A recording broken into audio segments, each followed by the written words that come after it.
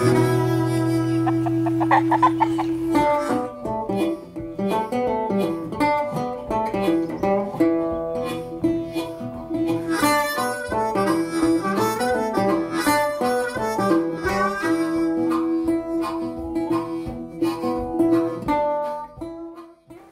in today's video, we are going to be taking a look at these Twisted X original Chukka driving mocks. So driving mocks have been around for a long time, or moccasins. There's several different names for them nowadays. I mean, these were, my mom said when I actually bought a pair of these, she was like, you know what's so funny is that these were totally in style when she was big into horses and all that type of stuff. And man, that's like 30 years ago or so. But anyway, I bought these. Long story short, lately I've seen a lot more people have been wearing these, and several of my neighbor friends have been getting these. Mainly the ranchers have been getting these. Maybe not these exact types, but some type of driving mock. You might be saying, why? Why even own a pair of mocks? Like what's even the purpose of them? Well, here's the deal. When you've been working in cowboy boots all day long, and you get home and you don't want to put on some junky old pair of sneakers to go run around in the yard or go on the back porch and sip some sweet tea. You want to put on something that looks really, really nice. You can go out to dinner in these. You can go out on Sunday wearing these, and you're not going to have people thinking you're a hillbilly, which I have no problem with looking like a hillbilly. But anyway, so my neighbor across the street, he had these, and a couple months back, and I was like, hey, are they as comfortable as they look? He's like, they're absolutely amazing. So he was on his second pair. The only thing is he only got about 6 months out of his because they were his everyday shoes. We would go help him out on big welding jobs and everything like that, and he would be wearing these shoes. And I mean, he used and abused those shoes, and they took the beating pretty well. So I was like, well, I'm very interested. So I started looking around, and I went to my 2 local stores. I went to Atwood's, and then I went to Cavender's. Between those 2 stores, there was 30, 40 different varieties of these shoes. I mean, that's the crazy thing. There's not just 1 or 2 varieties out there. There's loads, especially with the Twisted X line. So I tried on probably close to 20 different pairs, and they all kind of felt different. The one thing that I will say is definitely go somewhere where you can try them on, if possible. If not, take my advice, and these things are absolutely outstandingly comfortable. But anyway, it is really nice if you do have a store that carries them. Get them on your feet and see what your feet think of them anyway. I bought these about 3 weeks ago. The one day I was at a friend's house, and I was standing on concrete for about 7 hours talking, and parts of my body were hurting, but the one part of my body that wasn't killing me was my feet. My lower back was hurting, but my feet were absolutely perfectly fine. So I will say that these things are really, really nice. I have pretty flat feet, and my feet are very wide. These are really nice because they come in wide and super wide and all types of stuff like that. I got one size down. I'm normally a 10.5, so I got a 10. I kept trying out different pairs, and it all seemed like, for me anyway, it was about a half step down from a boot size. I tried on the normal width ones, and they feel really, really good, right? But my feet were kind of wider than the soles of the shoes, and kind of like my cowboy boots, I didn't get them in wide. So they feel really good for 6 or 7 or even a year, you know?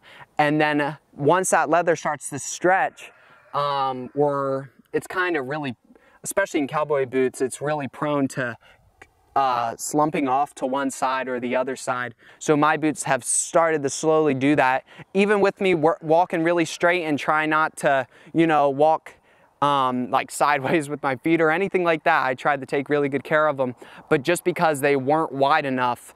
So I knew with these, I was like, even if they don't feel like a sock, I definitely want them to be wide because I don't want my foot to be over here instead of being actually on top of the sole. I don't know, y'all, I just absolutely love them.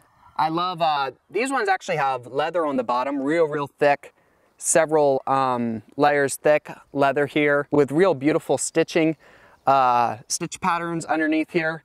The attention to detail on these are absolutely incredible. Actually, my neighbor knows the guy's brother that started Twisted X, so it's kind of funny. Small world that we live in. Yeah, anyway, the other thing is my neighbor actually eventually went through his second pair, and he went out and bought a pair of Ariats. And I was like, so what do you think of them?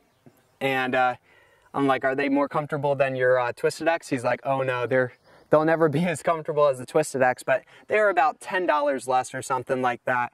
The downside about those that I just didn't personally like is just the sole on them was like, I'm not trying to be like dramatic about it, but it was about 1.5 inches thick of sole. So it really ended up looking like a work boot, unlike like a casual classic moccasin. So it definitely looked really heavy duty, but on the other hand, it kind of looked really work booty like. So, and I wasn't going for that. But anyway, he said he's been loving his Ariats.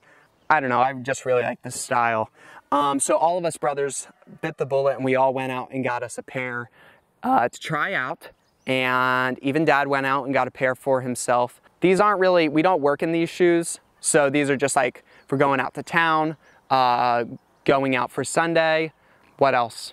Maybe if we're going over to, our friend's house or something like that, and we know we're not gonna be like learning jujitsu or anything like that, or wrestling or anything like that, then we'll bring these. Other than that, we'll just go barefoot or wear some shoes or something. The other cool thing that I saw inside of here, I don't know if y'all can really read it. It's upside down, I know. I'll read it for you. But the soles are actually, you can take out the soles, and this might not be surprising to some people, but to me it was kind of like, oh, that's pretty neat.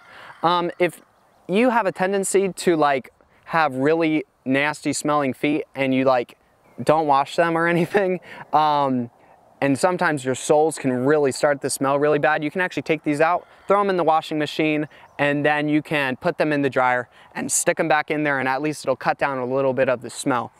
For me anyway, I'm not gonna be sweating in these or wearing dirty socks or anything in these. Of course, I'm trying my hardest to keep these as nice as possible. Anyway, they should last a very, very, very long time, but you never know. That's why I bought them. And I'm going to, I'm trying to be brutally honest in this video. So anyway, let's talk about some cons to this, because I mean, in reality, life is not always puppy dogs and rainbows. So one con, which I mean, you just have to kind of accept it because it's just the look, you know. So this high ridge that you have here with the stitches that are kind of exposed, that is very prone to, like my neighbor buddy, if you're smashing them up against steel pipe all the time and doing all that type of real labor-intensive stuff, and yeah, you'll pop the threads like he did, and it eventually just finally comes unstitched. The one thing that I did see with him anyway is he didn't really oil his at all, and I'm trying not to get the dirt inside, but as you can see, that's what is that, 3 days after 2 inches of rain. We have really sandy soil around here anyway. On top of really, really like hot conditions, 105 or more, and then really sandy ground, it can suck the living daylights out of your leather and your stitching. So I've been trying to stay on top of oiling these at least every week or so, or every other week. I haven't oiled these in like 2 weeks. So anyway, I've been really liking them. I really like them because that's the other thing too, is with not having a full sole on the bottom, you get loads of stretch, loads and loads and loads of stretch.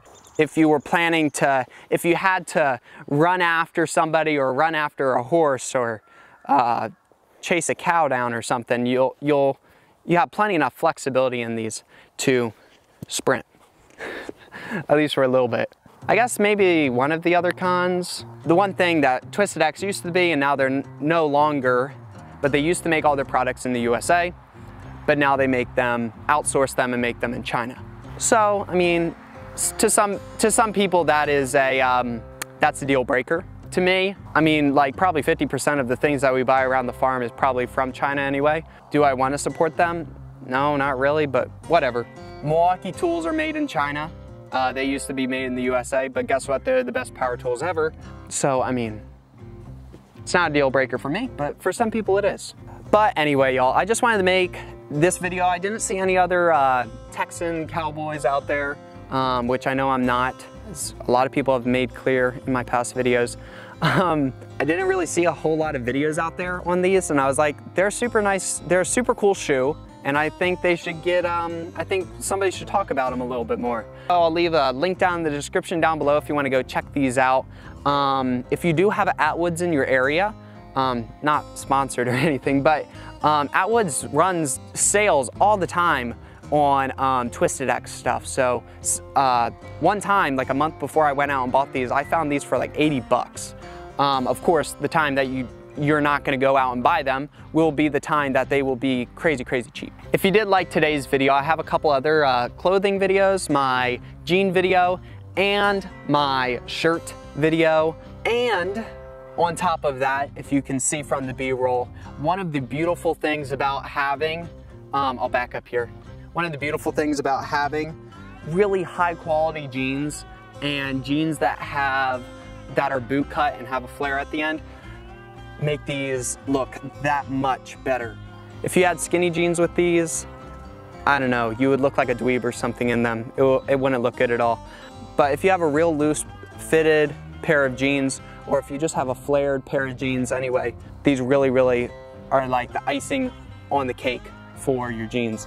Just wanted to say that. Thank you so much for watching, and thank you for just taking a little bit of time out of your day to watch my videos. I know they're not the best in the world, but hey, better than nothing, right? So, hope that y'all will have a very blessed day, and we will catch y'all on the next video. Bye-bye.